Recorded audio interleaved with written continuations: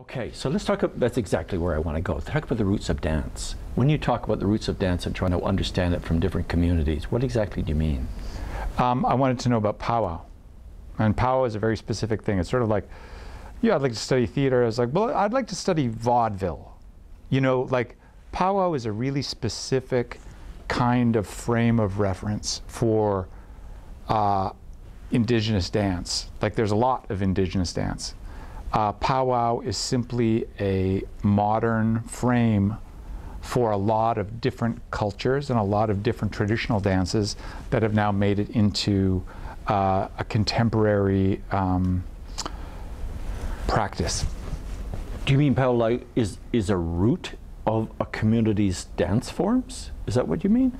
Pow-Wow is a root?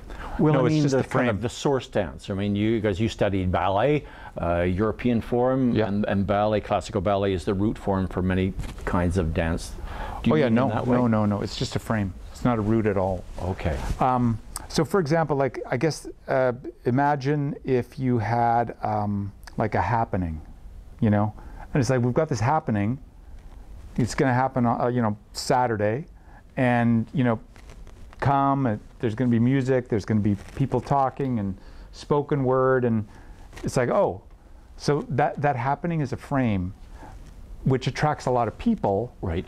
And different kinds of traditions and different cultures meet within that frame, and it's a public event, it's a public practice. So what we call Pow-Wow is really a relatively new form.